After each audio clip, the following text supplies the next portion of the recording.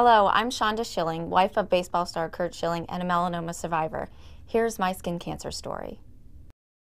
I was a summer loving beach kid, and when I couldn't go to the beach, I was on the rooftop of my parents' house. I probably started really laying out for the cosmetic reasons when I was in high school. That's when you sat on the beach all day long and you didn't move except to flip from one side to the other or to turn your towel a little so that the sun was hitting you directly. I don't remember ever going to the drugstore and even really seeing but 1 or 2 bottles of sunscreen. It was either burn real bad, or burn your skin off.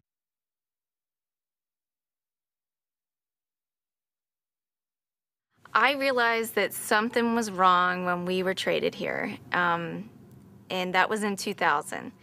And it's different here. It's sunny every day, and the sun is intense. And I would go outside to get the mail, and the spot in the center of my back would start to burn and itch. And I knew that something was wrong, but I didn't think skin cancer was a big deal. So I thought I was just prolonging just getting the spot taken off. I don't ever remember seeing stories about people losing their life to skin cancer. And I think that happens to us a lot of times. We don't pay attention to stories that don't affect us directly, or we know somebody with it.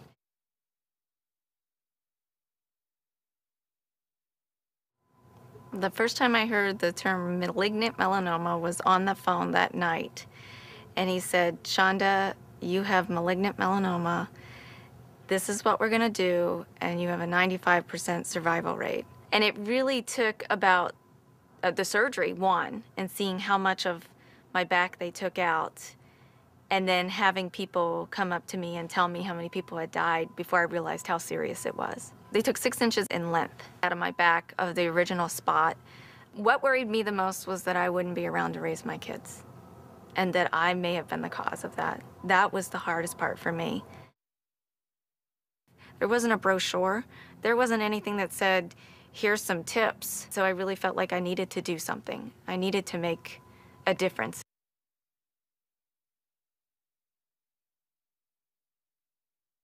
I look at it as the genesis of the Shade Foundation came from probably one of the darkest days of our lives together. And out of that day and out of those, incredibly horrific memories came the Shade Foundation. It was a way to heal, but it was also a way to make other people heal too. You realize how many people it touches, but you just can't grasp why nobody talks about it. We lived a lifetime in 2001. In a 365-day span, we experienced probably the highest of highs from a professional standpoint, from a personal standpoint, and the lowest of lows on both fronts too. The thing that worried me the most that year was losing my wife and my children not having a mother. I knew that I wasn't ready to handle a family and kids with no mom, but more importantly, I wasn't ready to have my life partner gone. I was just lucky enough to have an early diagnosis. When I sum up what the Shade Foundation is today, my wife has saved people's lives, literally saved people's lives.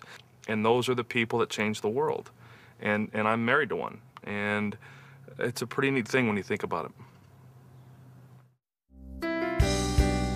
Here at the Shade Foundation, we're hard at work raising awareness of skin cancer and helping communities prevent new cases.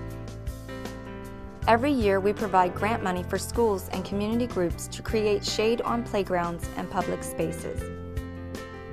In the classroom, we introduce the Sunwise program with the help of the Environmental Protection Agency. We also run a school poster contest to drive home the message of prevention.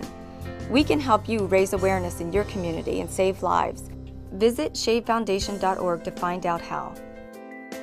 Thanks again for watching and taking the time to learn about us.